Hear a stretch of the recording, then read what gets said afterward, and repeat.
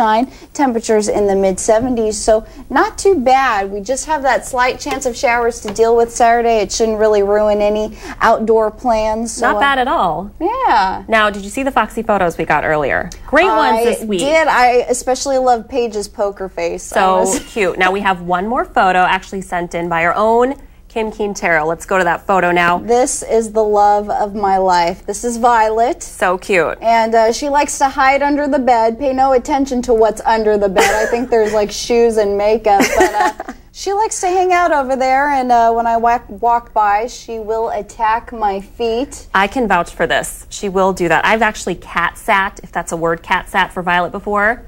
Such a lover. She's such a lover. She needs lots of attention. Very cute. And remember, you too can be part of Foxy Photo Fridays, as Kim was. Just send your photos. Great experience. Natasha at myfoxeugene.com, and I'll be watching for them. We'll be right back.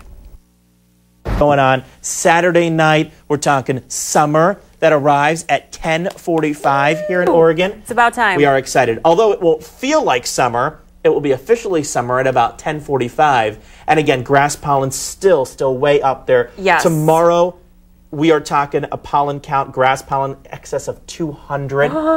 Moderate is about 50. Oh my goodness. So we're way up there. That's pretty crazy. Going to drop just a little bit for the Father's Day weekend.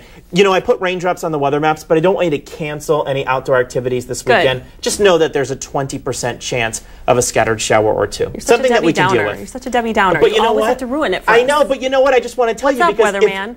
How about this? Let's do this. 20% chance of scattered rain. How about looking at an 80% chance of no rain?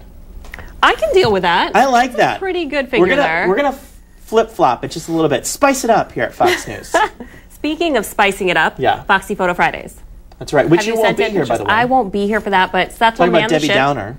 No, Seth will man the ship. That is a Debbie Downer right there. It is. It's a little scary. But he'll be here. You still have some time to send him in. This is the co-pilot chair. We don't make the executive decisions. We just roll with the flow.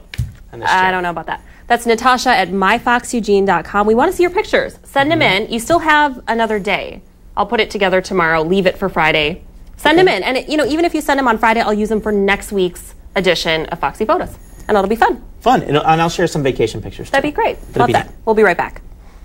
Chrysler's restructuring has forced many area dealers to close their doors. Lithia Chrysler Dodge of Eugene has been authorized to purchase their inventory.